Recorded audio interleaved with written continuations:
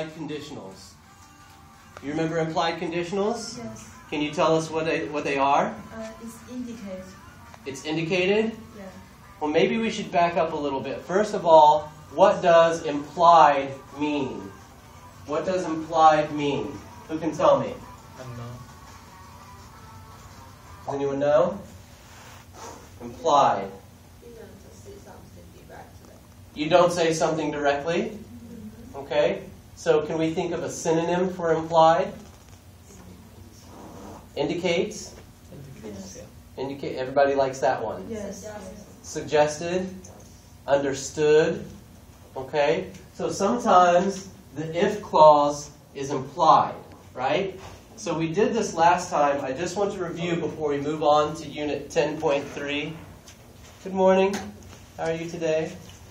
All right. So let's look at our books to page 427. I just want to review a little bit of exercise 10. Okay? Who can tell me what their answer is for number 1? What would you do if you found a wallet in your street with someone's name in it? What would you do? Send it back. Send it back? Olivia, you were too kind. All right. Let's do this. Let's close your books, and let's just see if you can answer me without looking at your answers that you wrote down. So it's going to be like a regular conversation, okay?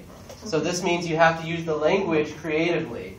I'm going to ask you all the same questions out of the book. I just want to get you to warm up, to sort of activate your prior knowledge and think about what we learned last time. So I'm going to call someone's name.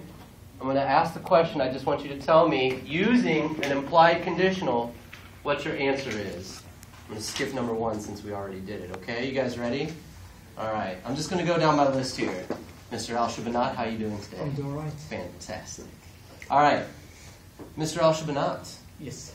What would you do if you lost your money and didn't have enough money to get home by public transportation? I would.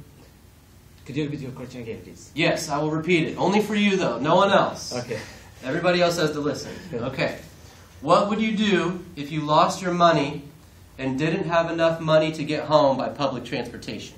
I would call my friend to hook me up. I would call my friend to hook me up. Yeah. Okay? Notice how he begins that clause with, I would. He doesn't say, if, blah, blah, blah, I would. Again, the conditional is implied. He already understands the if because it's in the question, right? Okay. Thank you very much. Okay.